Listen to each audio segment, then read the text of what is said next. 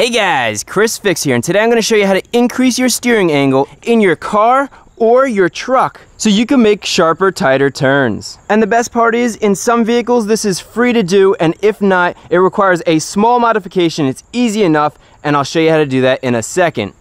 Unfortunately, some cars like my Mustang have a very poor turning radius, which makes it hard to turn on tight roads and in parking lots. So instead of making a quick and simple U-turn, you need to throw it in reverse and make a K-turn. And usually when you're turning around, you want to do it quickly.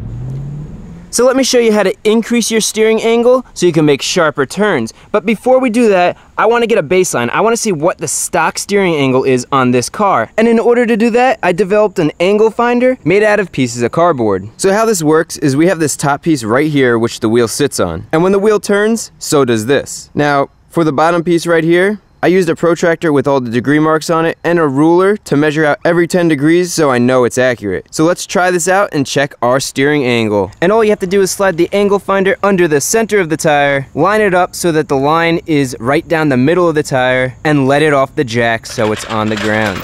Now all we have to do is turn the steering wheel till it locks all the way to the right, just like that, and that's 30 degrees. And then we'll turn back the other way to the left until it locks, and it looks like 25 degrees.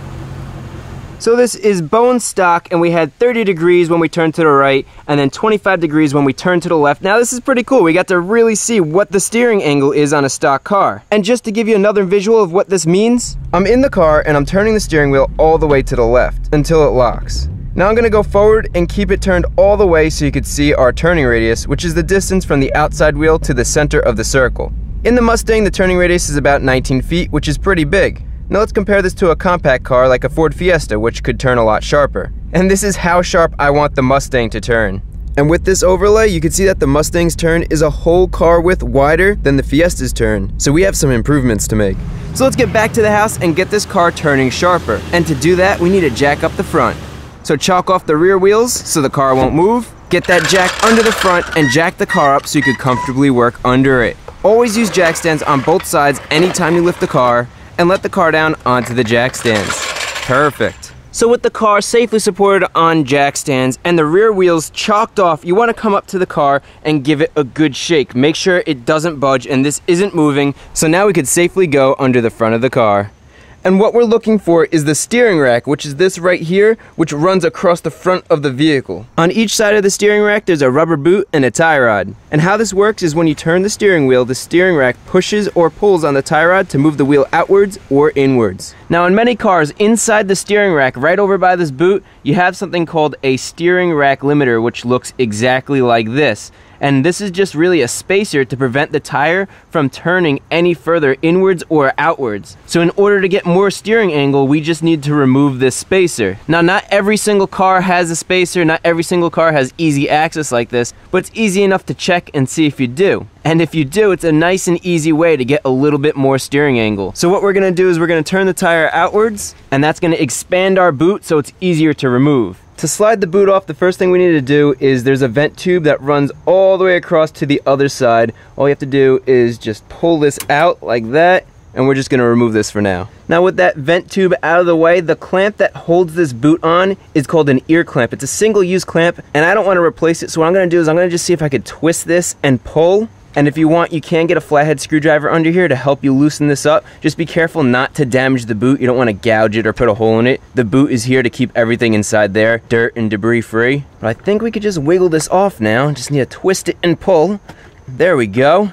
And this is actually pretty cool. You can see the teeth down here on the power steering rack, which allows it to move back and forth. And then we have our rack limiter, and then we have our inner tie rod. So to get our rack limiter out, it's just a little C-shaped spacer, so it should just pop right out like this. I don't want to break it, so be careful. There we go. And that's all it takes to remove the rack limiter, and that's all it is. Now we could simply push this boot right back on, and make sure you push this boot all the way in so it seats up against the power steering rack over here. Good, so we got one side done. That's all it takes to get the steering rack limiters out and get you some more steering angle. Now let's slide over to the other side and do the same exact thing. Turn the wheel outwards for more access and to remove the boot. And a little tip, when you remove the boot, If you see any fluid coming out of here, that means the seals in your steering rack are bad. If you have just a couple of drips coming out, that's not a big deal. Clean it up and just keep an eye on it. But if a lot of fluid comes out and your power steering's low, definitely have to consider replacing or rebuilding your power steering rack. So by doing this, you're also checking your power steering rack, which is pretty good.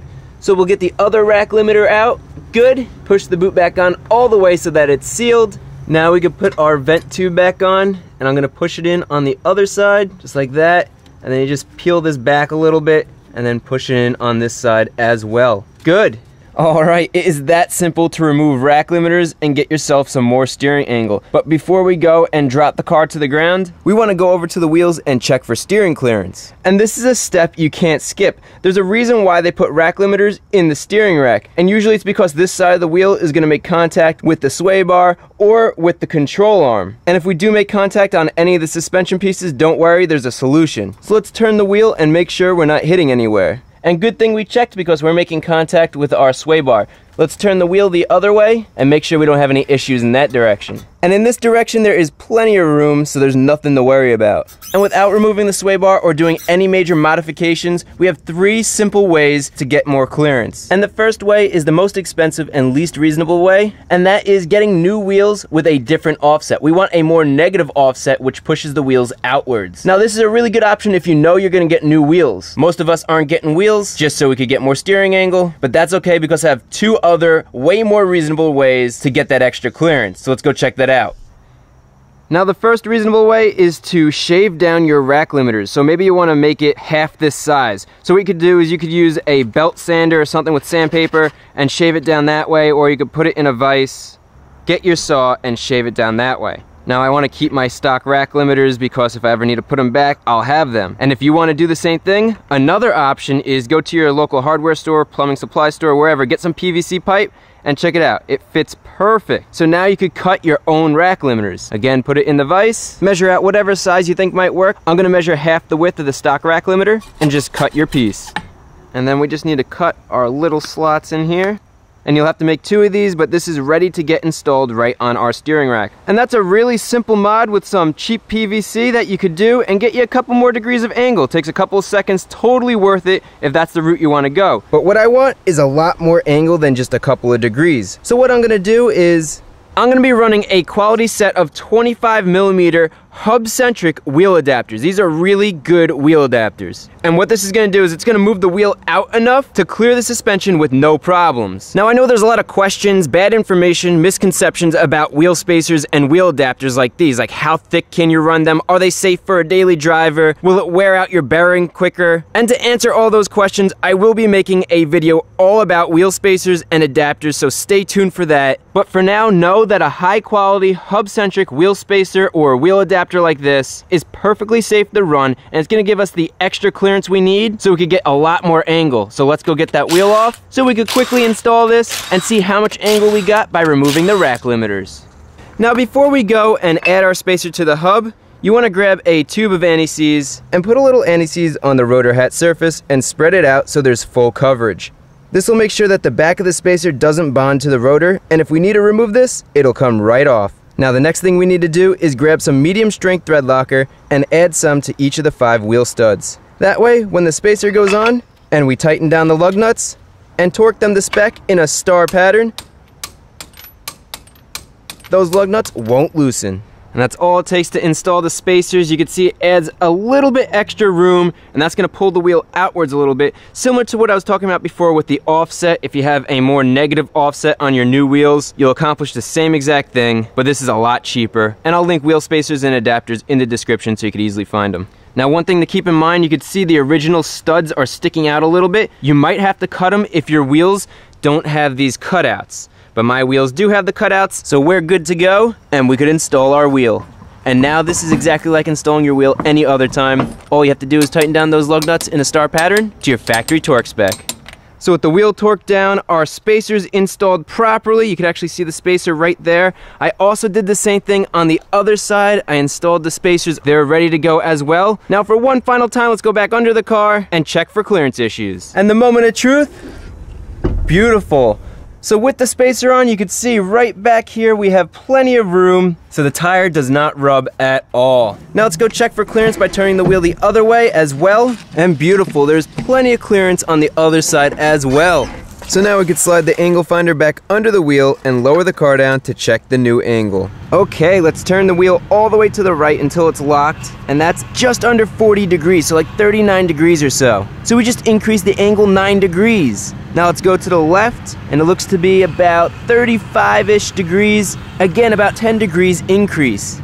All right, now I'm impressed. That's pretty good for removing some rack limiters and adding some spacers. We got about 9 degrees, almost 10 degrees of angle just by doing that. Now what does that translate to on our turning radius? Let's go find out. Okay, so here's our stock turning radius with the rack limiters still installed, and that's pretty bad. And here is after removing the rack limiters, and what a difference. We are way inside that red circle, which is the stock turning circle. And just to put things into perspective, we're now turning just as sharp as a compact Ford Fiesta, whereas before we were a whole car width wider. How cool is that? Now that's what I call an improvement. And that's how you increase your steering angle so you can make sharper turns. Now, not every vehicle is gonna have rack limiters, but it's easy enough to check for these, and if you do have them, you won't be making K-turns anymore, you'll be making U-turns. Now, I have a quick top tip for you. When you're making a sharp turn and you turn the steering wheel all the way to the lock, make sure you back off just a little bit, because when it's all the way locked, you can hear the power steering pump moaning, and that could actually cause damage to your power steering. So anytime you go make a turn, you can turn all the way, but once you hit the lock, let off just a little bit like that. And finally, if you want even more steering angle, stay tuned because I'm doing a video on how to install an angle kit. Now, an angle kit is a cut and welded knuckle, so where the tie rod goes in, it's cut and welded closer, and they also cut and weld your control arms. So we're gonna be able to get some serious shopping cart angle with this kit, a lot more than 10 degrees. It's gonna be awesome, stay tuned for that. And as always, I hope this video was helpful. If it was, remember to give it a thumbs up. And if you're not a subscriber, consider hitting that subscribe button.